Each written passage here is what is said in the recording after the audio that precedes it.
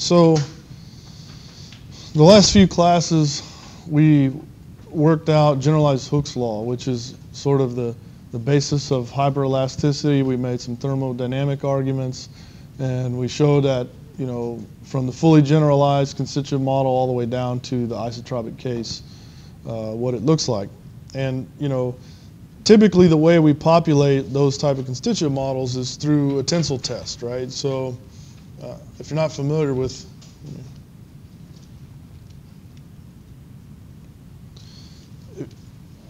If you're not familiar with the tensile test, we typically have a round sample, or sometimes we use a dog bone sample, so it looks like this.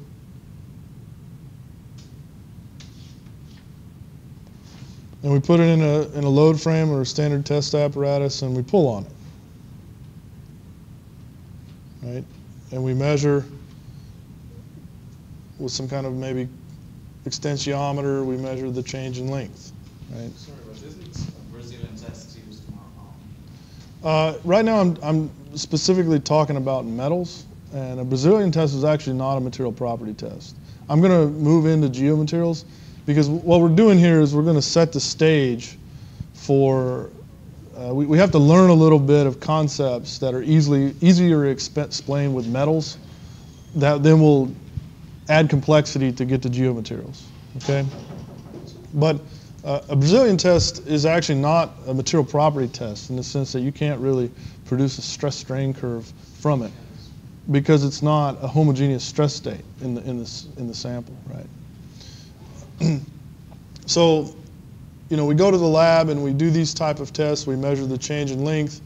We measure the force. And from those, we can infer, you know, stress and strain curves using the sort of one-dimensional concepts that we introduced on day one. Okay, and if we were to look at, you know, the stress-strain curve produced from one of these tests, you know, we look at it in one dimension. We assume that this is a uniaxial stress, so the stress is uniform along this dimension, okay? And we produce a curve, and the slope of that curve basically, and if, you know, say we had a plate, we had a big, large plate.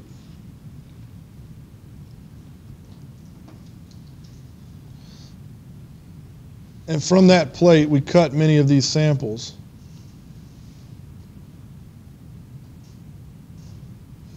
But we cut them in different orientations.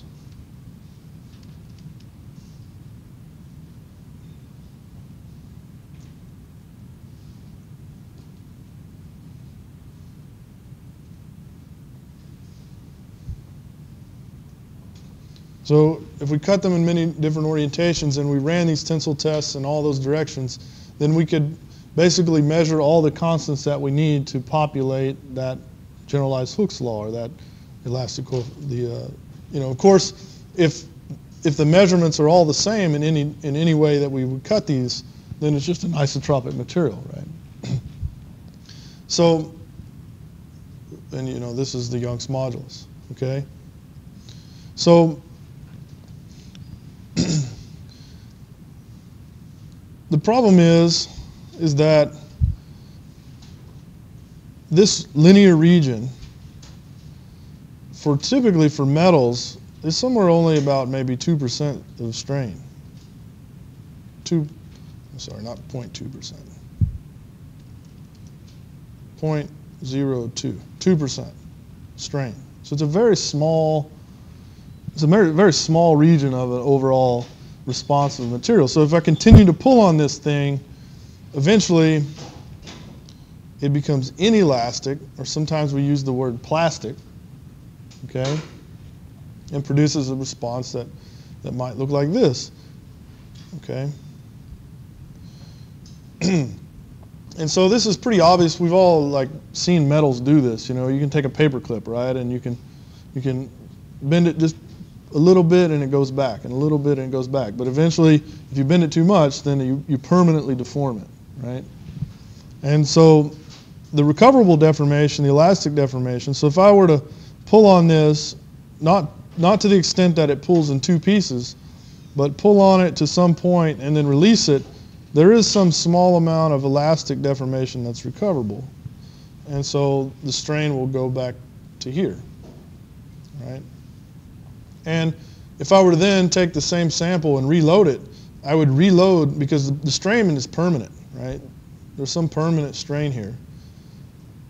And if I were to reload up this, it would reload back up this line, back to this point, even though this point may be higher than the place where it originally yielded. This is the so-called yield point. Okay, so if I take it past yield and I stop and I unload it, there'll be some permanent deformation. If I reload it again, it's going to reload up this path, back up to this point, now the new yield point, which is higher than the old one. The material's actually strengthened or worked hardened, and it'll continue on this path, right? And this is hypothetical. It's going to have some, the actual path this takes can depend on a lot of things, and we'll talk about some of those mechanisms, okay?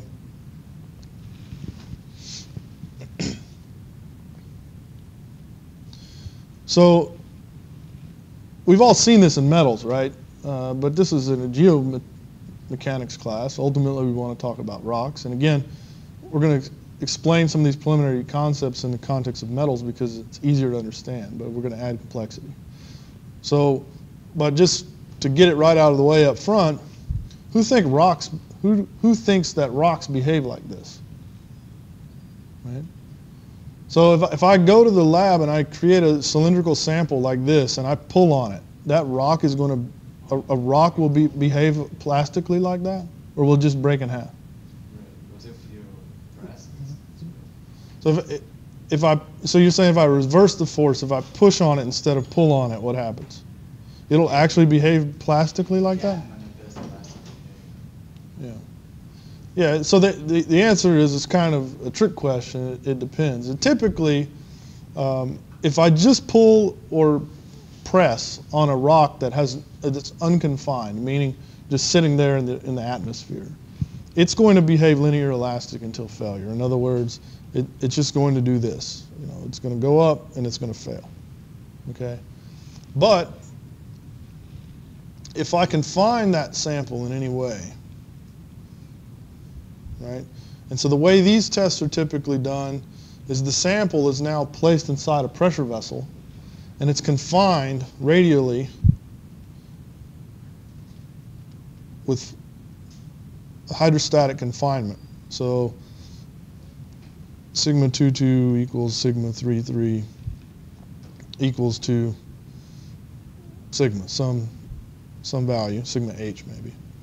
Okay, so if I confine it, and of course most geomaterials are also porous, so we have to do these experiments very carefully such that the fluid that we confine it with, it's usually water or some type of hydraulic fluid, it doesn't seep into or permeate the sample, right? So we typically protect these in a membrane, and then we place the sample in a pressure vessel, we confine it with some confining fluid, and we push on it, and now the rock will respond very much like a metal, in the sense that, I say very much, the actual physical mechanisms aren't the same that's causing it, but the characteristic of the curve is very similar. In other words, you'll see some linear elastic region, maybe some hardening, then typically some softening, but softening not abrupt failure, but softening up to some point, and then maybe later on failure. Okay? So under confining pressure, rocks behave very much intuitively or characteristically like metals. Okay? And of course, the rocks we're interested in are deep in the ground. They, of course, have confining pressure on them, right? The pressure of all the other rocks around them, okay? So the rock behavior can be very inelastic or plastic. And I'll use those words interchangeably. I think correctly, I should say inelastic, because plasticity is usually associated with slip along crystallographic planes in metals, and that's not the mechanism, or always the mechanism, that causes this behavior in a rock. I mean, it could be slip across microcracks, but it can also be pore collapse and other things that cause that aren't traditionally associated with slip. So the actual correct term would be inelasticity or inelastic response, but I'll use it interchangeably with plastic, okay? And just so I can show you something real and not just cartoons.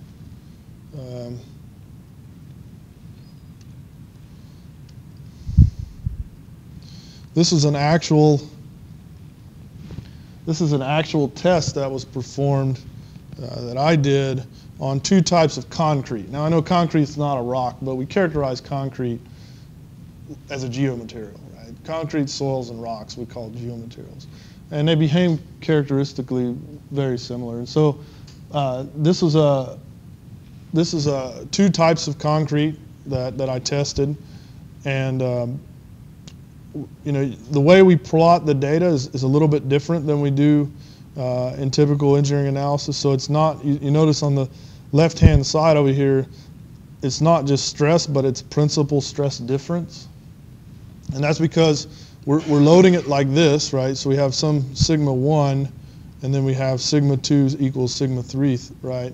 And so what we're plotting there is sigma 1 minus sigma 2, or sigma 1, 1 minus sigma 2, 2, right? Or 3, 3, they're the same. So you can write it however. And if you remember from Moore's circle, right?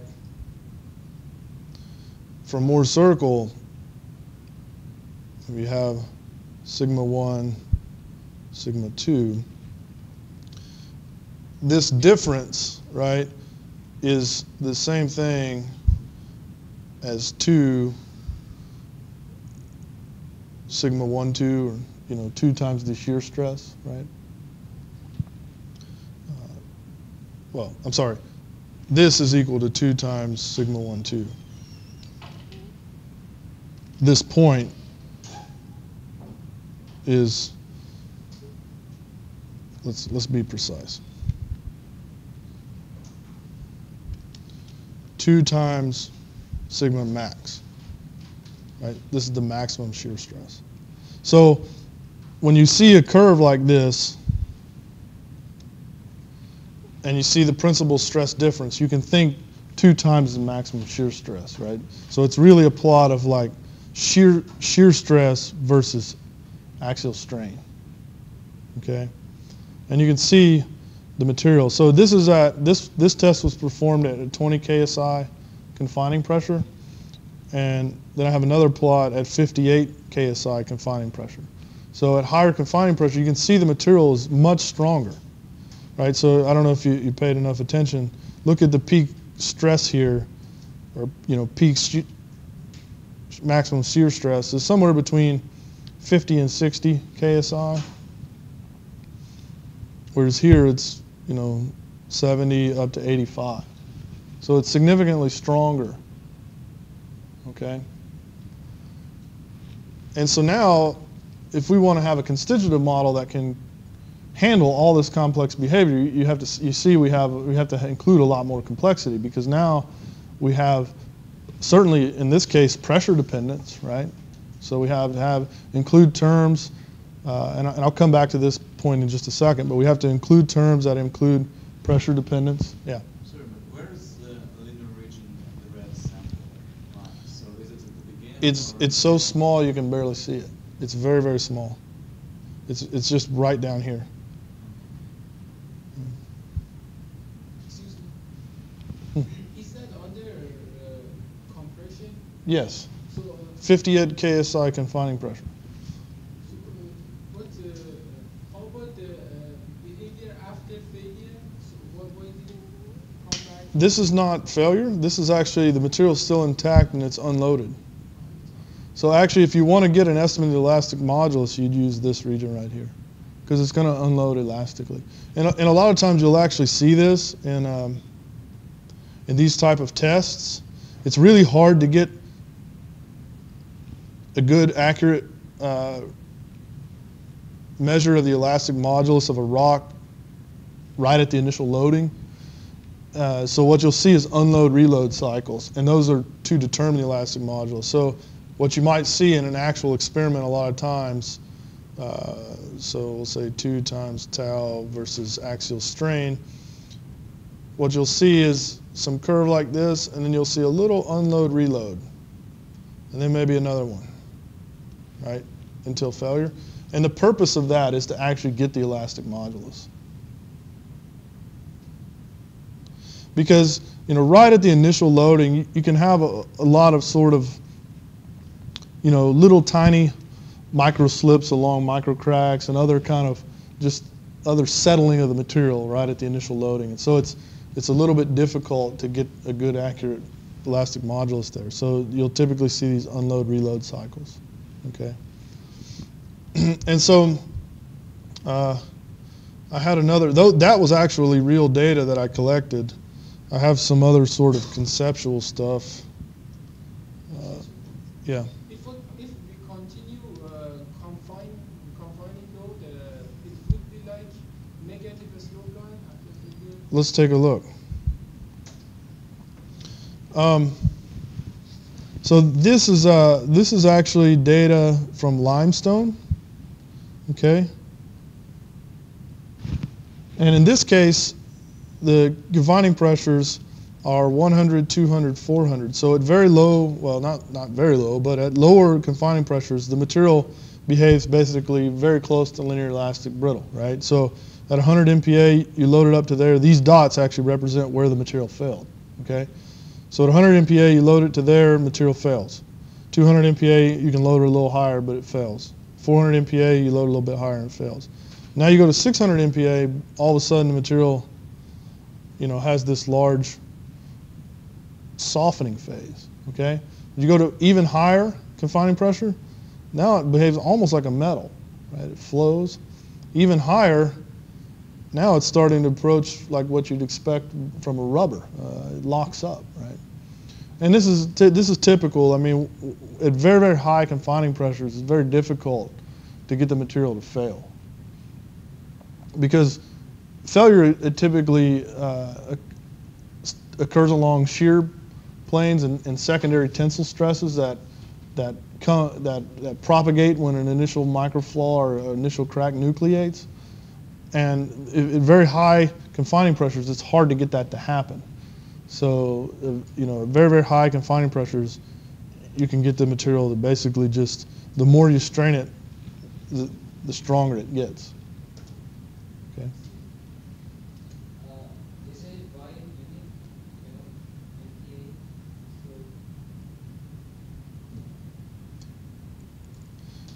Well, I didn't create this chart, so I'm assuming that it's the right unit. Yeah.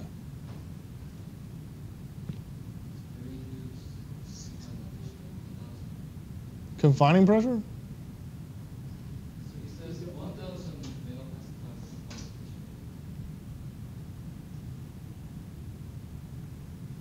megapascals. I think that's achievable. In other slide, it was in the order of 20, 30. KSI, right?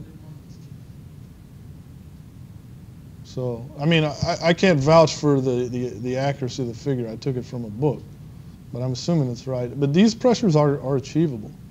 They're probably not what you're used to, but you know, when I was at Sandia, where we did penetration mechanics, so in penetration mechanics, you're talking about weapons effects or impact on rocks.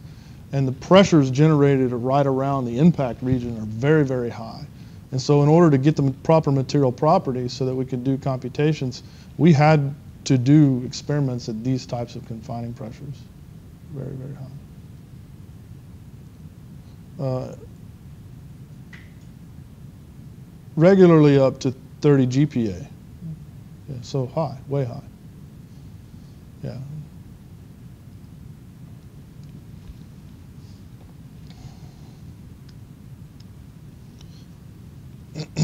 So this is just another figure dealing with some soils, but you can see some similar inelastic behavior from soils.